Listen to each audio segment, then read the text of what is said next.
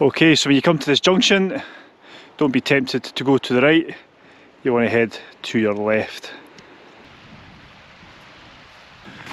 Good morning folks, it's the 2nd of January, it's the first walk of the new year, and we are currently doing the plan is to do the 4 Western Drumochter Munros, which are actually relatively easy Munros to do. So we're going to hopefully do all of them, but a lot will depend on the snowpack and how deep it is up on the plateau. Honestly folks, I don't know about you, but we've all been sitting through the Christmas holidays waiting for some decent weather, sitting tight. It's been rain, and then finally 2 days before going back to work and we've got this superb bus already.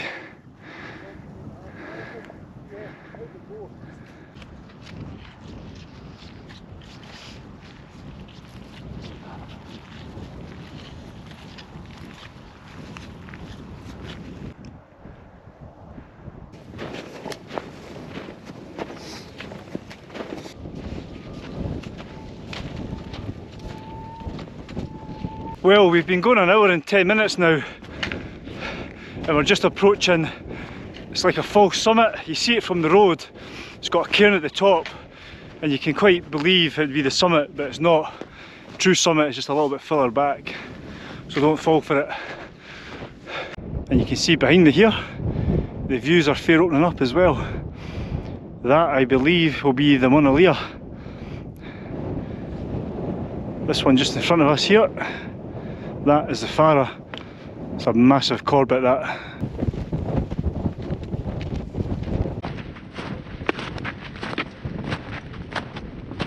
These Munros have a terrible reputation for being rounded and boring lumps. So this is why I'd save them in winter, because look at this. It's fantastic. I don't know, it's like walking on a winter tundra.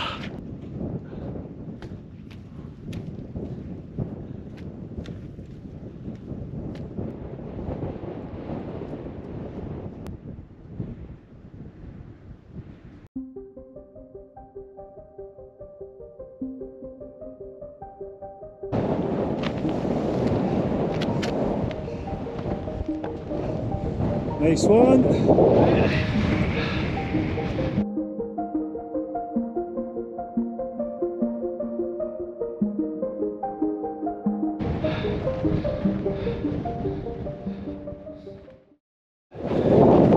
Right, that's us at the summit of Geal Chàrn. That took roughly an hour and a half.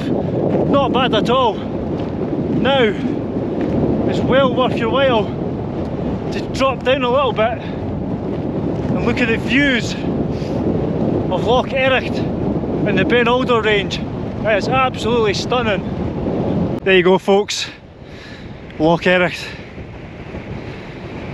You got Beinn there right in the centre. You've got Chàrn. I don't know if the camera can make out, but you've got the big massive mound here, which is Geal Chàrn as well. It's a beast of a mountain. But the main attraction has to be Beinn there. And you've got Beinn Mhòr to your left here. Seriously remote in there, fantastic.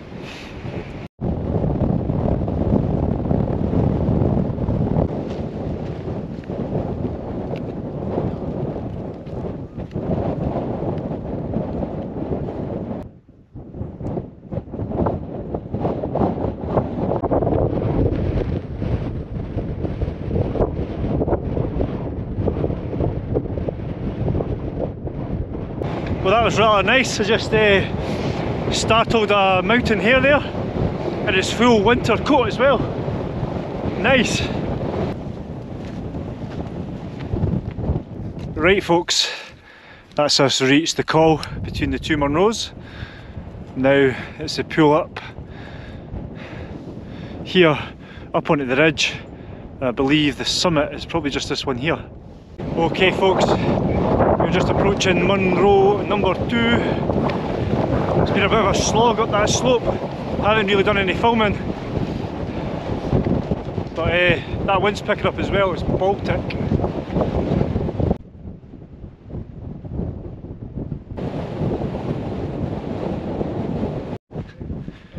Well, that took 3 hours and 15 minutes to get up to the summit. So we're pretty much halfway around. 2 Munros still to do. And it's just after 12, so there should be enough daylight.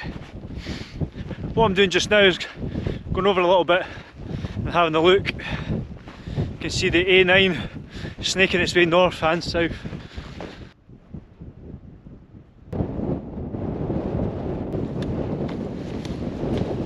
Right, after a lunch stop, we're heading off to do Munro number 3 now. However, this wind in the face is really brutal, like. It's a bit of a schoolboy error. We should have done these in clockwise. So clockwise, anti-clockwise. We would have had the wind on our backs. Hey ho, it is what it is. Just need to push on.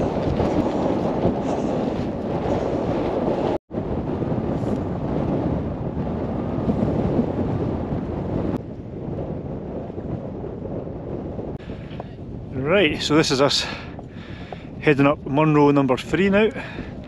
Met a bunch of skiers saying it's perfect conditions.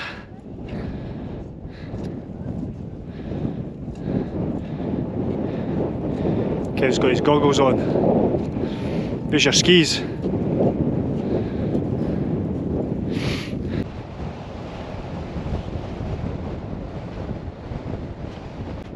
Okay folks, we've been going just over 4 hours and we're just about to approach Munro number 3. However, it's got a little bit claggy. Our summit is just up there somewhere. Whee!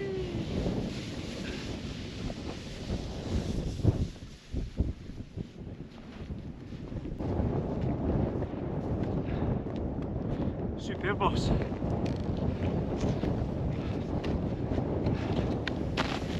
Munro number 3. Right, well that is Beinn Udlamain, I think it's pronounced, in the bag. One more to go, and it is, what's the time, Greg? 1:30? 1:30, not bad. 3 hours, well, just less than 3 hours daylight, eh? Shame we've lost the views though. We'll see what happens on this last one. No hanging about, folks. That's us heading off for the 4th and final Munro of the day, and this one is the Geal in the Drumochter crown. It's by far the nicest out of all 7.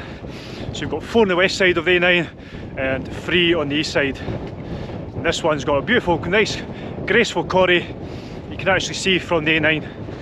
So let's push on.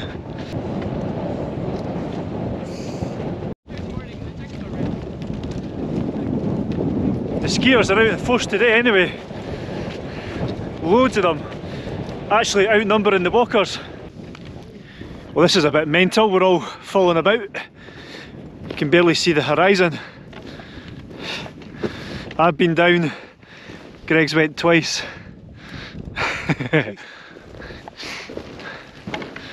Well, we've veered off course just ever so slightly.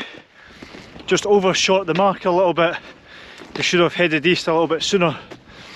So now we're going over this deep snow where nobody's really been. No fresh footprints to follow.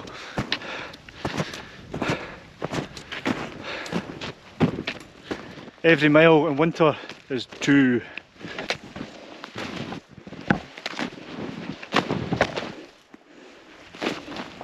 I don't even know if the camera can pick Ricky out, but he's up ahead there and he's doing a sterling job of trail breaking here. He's as fit as a fiddle. So close to the summit, I need to watch because I don't want to end up over the quarry. But it's a proper pea super, look at that. Absolutely no views at all. Could be anywhere. Hard going as well, by the way. Oh yeah, dancer. I can see the summit trig point. Not far at all. There it is. Phew! Get in. That was tough. That was tough, eh? Very tough. Aye, it was hard going. Hard going in the snow, deep snow. I'm going to have some sardine loaf, get that energy reserve back up, but first I'm going to make some yellow snow. I am busting.